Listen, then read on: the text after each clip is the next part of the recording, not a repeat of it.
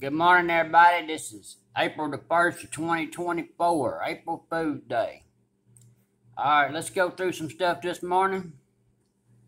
Like I've been telling y'all last couple of days, some of you might have seen this channel, some of you may be new, so I'm going to show it again. This big old line, that's the path of the total solar eclipse coming up through Mexico and the Texas, across America, and back, turning back toward Europe and back that way. So that will be on April the 8th. You see, you click anywhere on it, it'll tell you April the 8th. Alright, we're going to get that turned off. We're going to go on over here. We're going to look at the wildfires that's still going on. Well, we ain't going to look at them. We're going to glance at them. Y'all can see that they're still going on. They still got them showed on the map up there in Virginia. Alright, then you got all these hot spots down in here, which is magma. The darker, the deeper it is in the ground, the lighter, the closer to the surface. So we got a swarm coming up down here in southern Florida, down here. It's pretty close to the surface right here. Y'all see them? What do y'all see right there around Lake Okeechobee? Look at that. Swarm of them right there.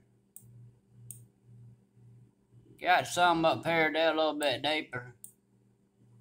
That one's pretty light right there at Bainbridge, Georgia. So, we got magma. It was all bunched up, and there's still a little bunched up here. It looks like the majority of it's trying to shoot this direction. It's all this up and through here, even in Texas, Louisiana, Arkansas, Tennessee. There's a lot of this part of that New Madrid seismic zone people don't understand. But y'all see the magma up here? Y'all see that? Zoom out a little bit. Got all this down in here in Mexico and down in these islands. It's hot. It's hot down there. Got some coming up through here. Alright, now that y'all seen the location of all these, we're going to turn the fires and hot spots off. And we're going to look, let's see, we probably need to hit, let's hit the weather. Alright, the outlook for today, chances of severe weather, as y'all can see, starts right here, goes all the way around. It's this little light green. That's the general thunderstorm right here. Then you got this little strip right here that goes around the outside of that. It's a marginal risk. And then you got this right here. That's a earth looking colors. It's a slight risk. And then up in here today, and this big old area right here, and this brownish earth looking color, you enhanced risk for severe weather today. These storms right here could get rolling pretty good in a little while. I'm not even going to play with y'all from what I've been seeing. But y'all see that low setting right there?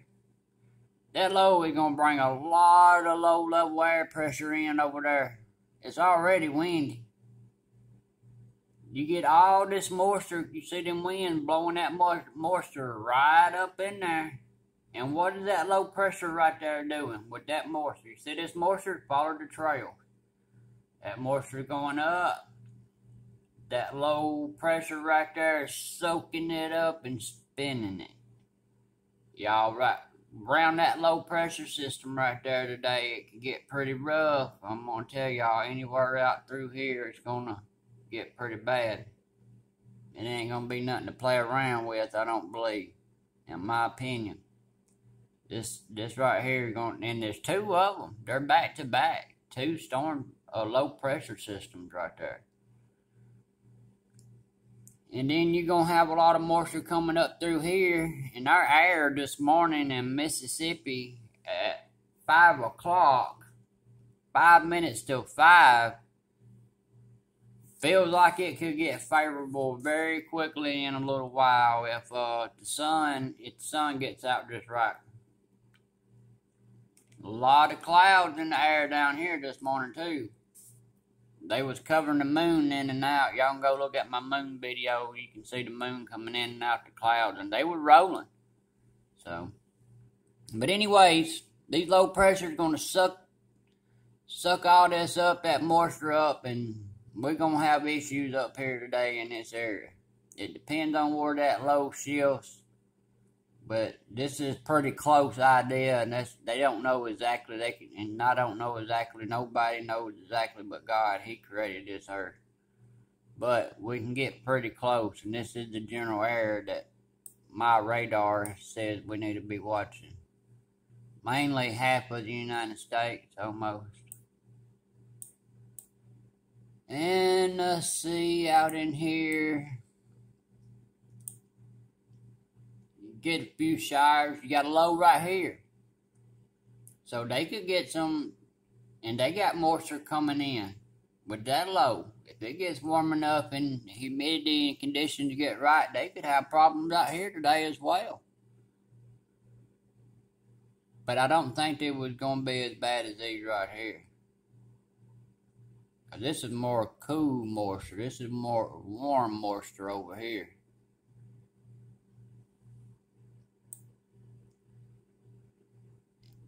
And along this boundary right here, they could go to kicking up. You see how these are, how far it is from that boundary?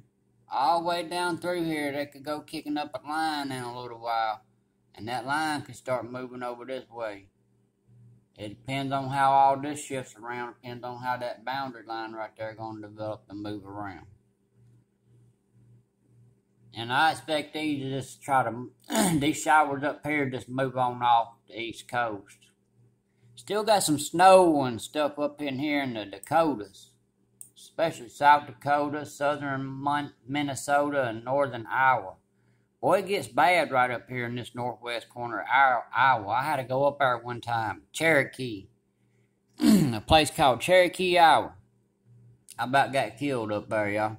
That was a nightmare. Yeah, there was trucks going there which way. I so happened with one of them that didn't wreck, but we got the road shut down for 3 days.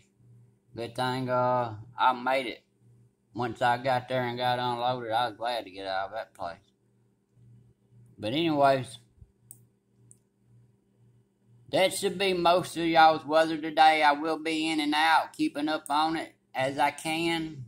My wife had a work day. I do got to homeschool my daughter. I'm hoping when she gets off, I may have a chance. I live over here to shoot up and set up over in here.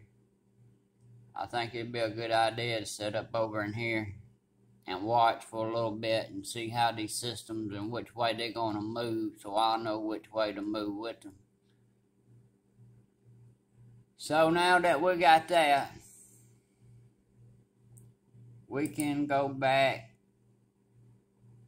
and we can turn the winds off. We can turn the lightning off. The clouds, the outlook. Let me do that outlook again. You can see it better now with the clouds turned off. Y'all see the outlook? So this is your most worried area right here. Or actually, this right here is. But this area right here is in a slight risk as well. Alright, we're going to go ahead and turn them out lights off. Fronts off. And we down to earthquakes and power outages. Alright, let's go to, sorry, I didn't mean to shake the camera.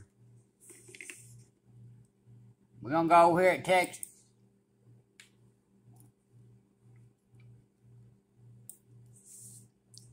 It's showing over here in Texas. It's a 2.8, 4.8 kilometer deep. Then we got this swarm right here that's been going on over here that we've been talking about.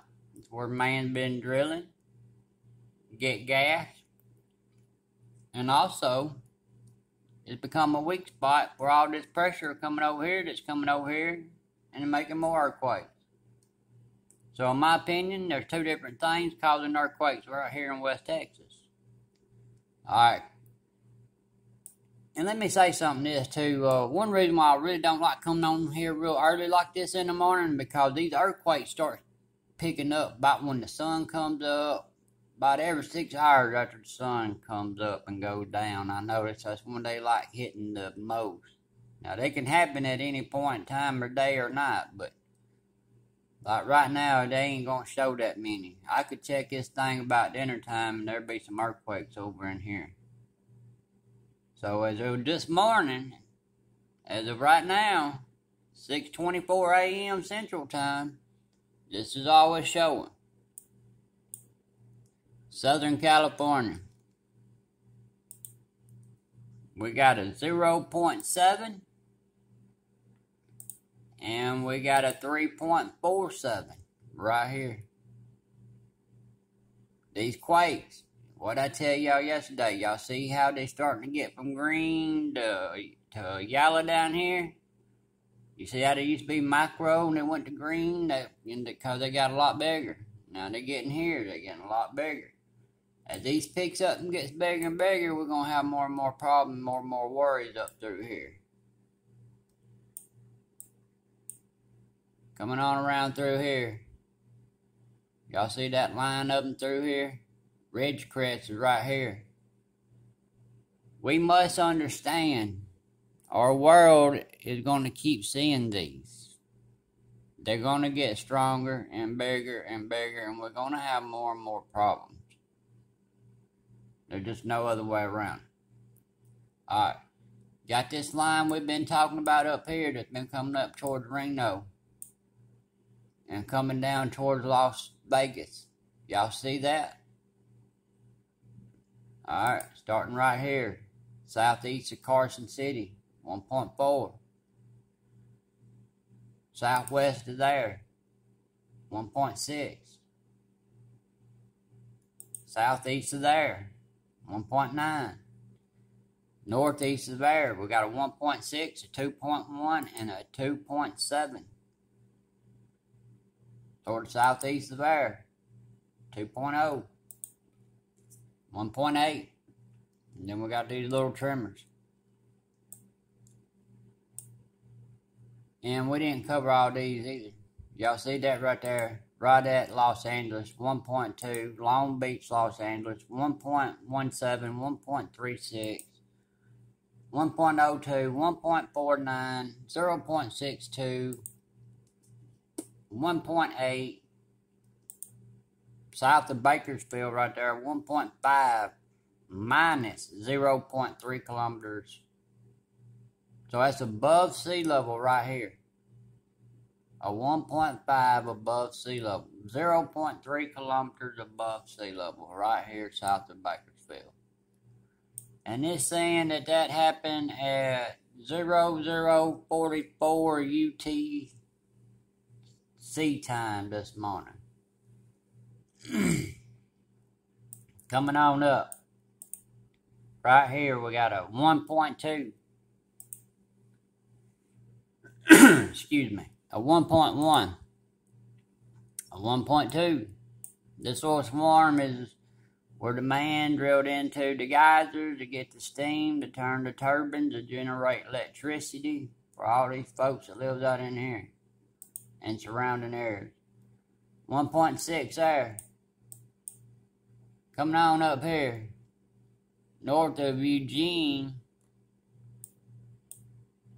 Marcola, northeast of Marcola, Oregon, a 1.8.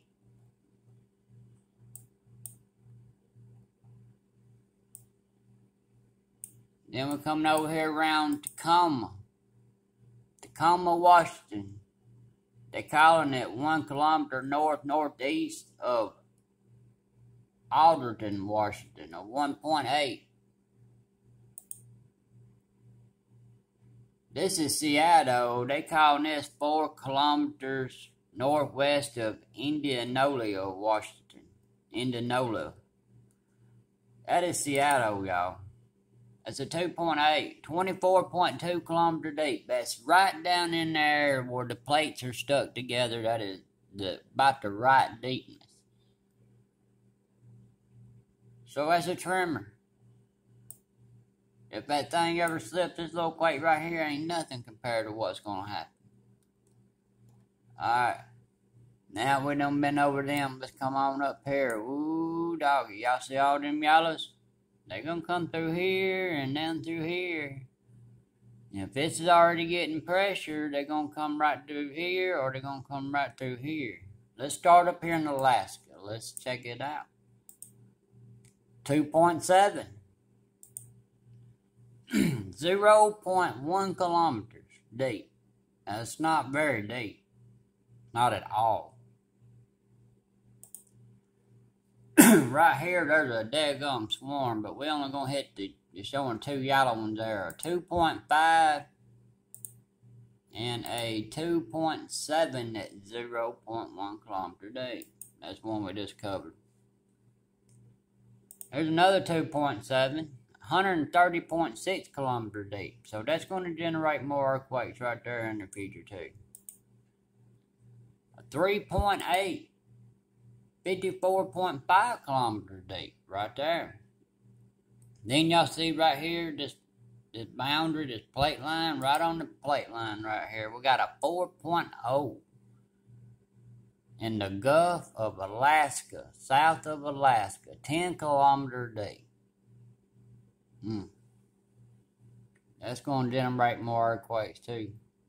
This one's probably going to move down through here, and these are probably going to move through here. So I would watch this Cascadia subduction zone just in case if these right here was a trigger.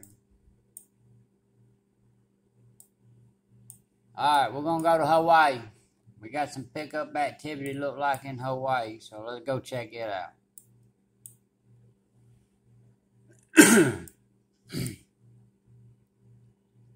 As we was talking yesterday, this lump goes through here, right through here. Seems that they've laid off of it a little bit more. But we got one out here in the water, 2.1. Got a 1.8 right here. 2.02 here and a 2.58. Down in here where it distributes the magma to all the volcanoes. As you can see, these that came up going this way. And these are going this way. Alright, listen. 2.86. Showing 31.7 kilometers. Getting closer over here to Kilauea. 2.6. 1.9 kilometer deep. Right there in Kilauea. 2.6, 10.6 kilometer deep.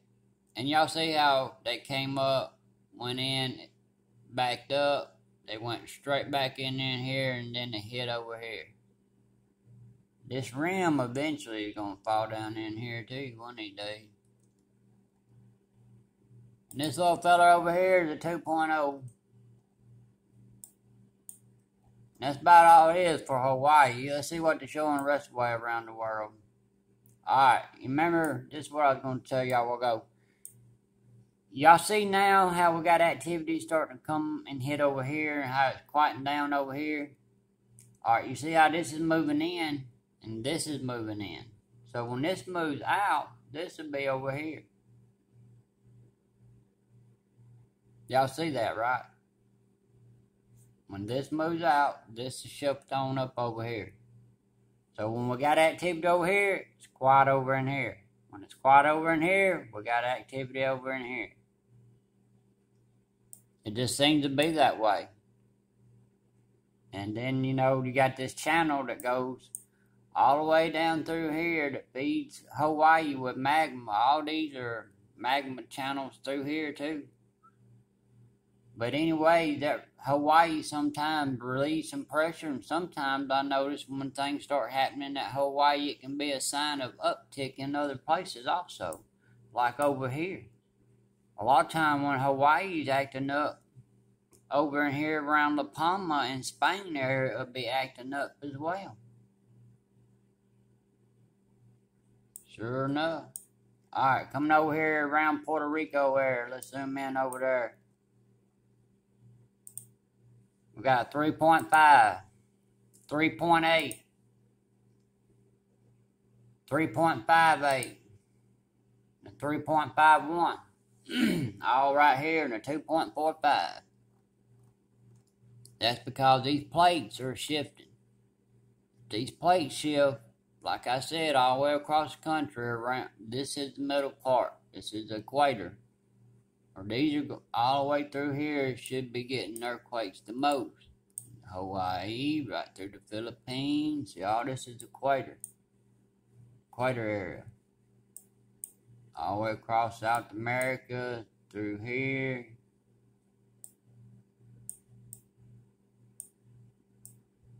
Alright, coming on down here.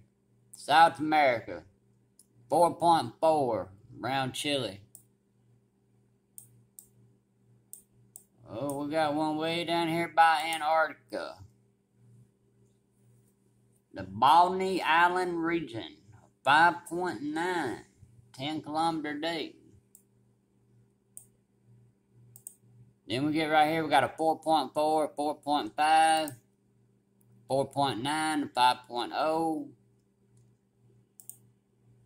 We got a 4.7, 627.9 kilometer deep. That's, oh man, we gonna have a lot. I think right in here, something is trying to push up because we having way too many. And you think they wouldn't be as deep, they would be as shallow as they keep happening and coming up. But some of them gets deeper. 627.9 kilometers. That's a good way down in the ground, y'all. That is deep earthquake. Coming over here.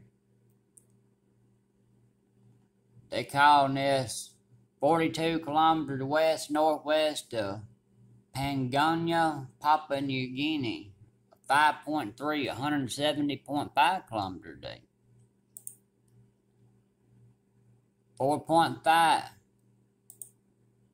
4.5, 4.0, 4.7, 4.6, 4.9. And right here, in Afghanistan, we got a 4.5, 176.7 kilometers deep.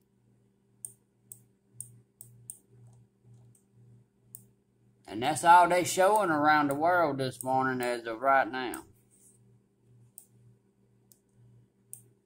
And so, now that we did that, I guess the next thing we need to do is hit on the rain amounts probably. But I can't report on them yet because it ain't 8 o'clock. So we're going to skip that today. I'm coming on here super early this morning. But anyways, I want y'all to have a good and blessed day. Please don't forget to like, share, and subscribe. Comment if you ain't already, and if you'd like to do so to help this channel grow. I don't accept donations or nothing like that. If you'd like to help me, all I ask is like, share, and subscribe, and comment if you'd like to. If you don't want to, you don't have to. Either way, we are going to grow together. But anyways, I want y'all to have a blessed day. Y'all don't be tricking people too much with the April food. And I will be watching these storms, so I'll probably be posting a good bit today if they go to kicking up. And y'all, if y'all get too many posts and they come aggravating, go on your YouTube and you can set your profile or how do you want your notification.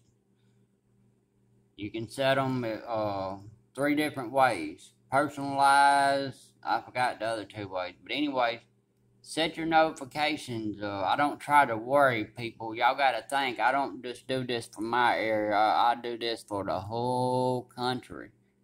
So when it gets bad, I have to post, you know. Because there's people that live up here too. I might be able to help them as well as I can help somebody down here. So either way, so if y'all get a lot of posts, I'm not trying to aggravate you.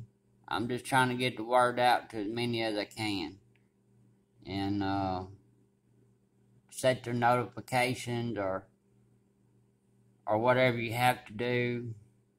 There, just all help each other and grow together and treat each other with kindness and love as God wants. Till then, we'll talk later. Have a blessed day.